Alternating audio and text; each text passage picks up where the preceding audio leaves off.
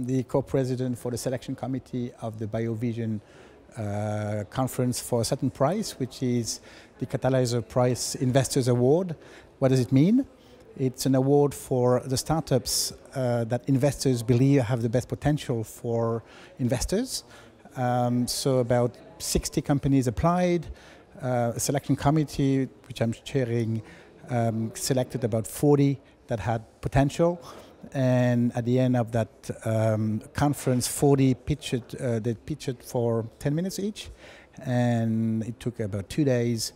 And we selected 3 companies out of the 40 that had the highest potential. And overall, the companies had very, very good, high quality presentations and prospects. So in general, the qualities of the startups that were pitching were pretty good, and most were French, but coming also from all over Europe, Ireland, Sweden, and even in the US. The specificity of that prize is that it's really an eye from the investors. From an investor venture capital perspective, it's the criteria that we apply for startups having the highest potential for fundraising. And why can they fundraise? It's pretty simple, because we believe they can be sold or get on the public market, so they can create value for the investors.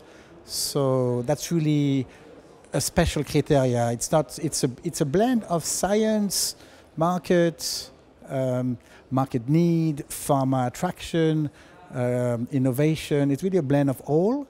And I think the 3 companies that we selected have high potential actually to be well financed, to succeed very well in the market, and to be successful for the patients. Because at the end, what matters is that they develop drug for patients. So it's really patient benefit that is driving the value. That's the way it is.